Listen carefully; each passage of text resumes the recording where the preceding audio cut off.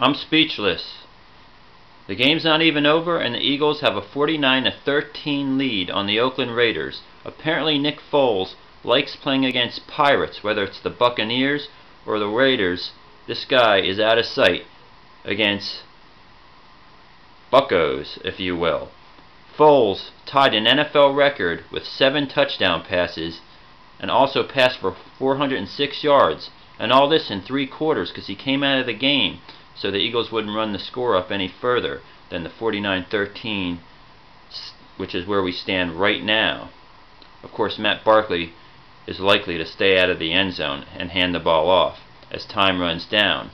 The Eagles' defense was all over the place, harassing Terrell Pryor from the start. They gave up one big play in the passing game early, settled down, got a couple turnovers, got some sacks on a very mobile quarterback. It was great for the Eagles on special teams as well. Donnie Jones punting the ball deep. They really didn't need any field goals because the Eagles barely got into the red zone. They just threw the ball to Riley Cooper, Desean Jackson from way out there. Mccoy got in the act. Brent Celek had a touchdown. Cooper did have 3 touchdowns, his best day as a pro, even better than the one he had back in Tampa Bay earlier in the year. So Nick Foles comes back from that horrible performance against the Dallas Cowboys a couple weeks back to have 406 yards and 7 touchdown passes.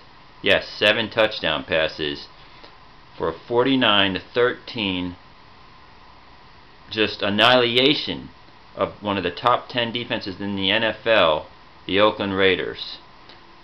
Elsewhere in the NFC East, the Eagles failed to gain ground because the Dallas Cowboys squeaked one out against the Minnesota Vikings. They were down 23-20 with a minute left in the game, but Romo found it within himself to lead the team down the field and score a touchdown, 27-23 Cowboys.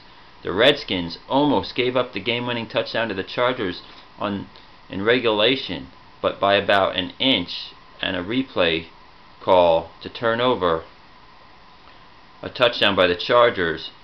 The Redskins were able to go into overtime and take the ball all the way down the field, never giving Phillip Rivers a chance in the game. So the Redskins win 30-27 in overtime versus the Chargers. It looked like the NFC East fared pretty well against the AFC West. However, the Chiefs did win in Buffalo. They had a little bit of a scare earlier. So there you have it. The Philadelphia Eagles victorious with a 49-13 lead over the Raiders as we speak. The Cowboys and Redskins helping the NFC least up its profile a little bit. But perhaps the biggest shock of the day is what's going on right now in Seattle. The Seahawks are tied in overtime 24-24 with the Tampa Bay Buccaneers. It was a great comeback by Russell Wilson and the Hawks because Tampa Bay led this game 21-0 at one point. That game has yet to be resolved. I'll update it in the text or title of this video.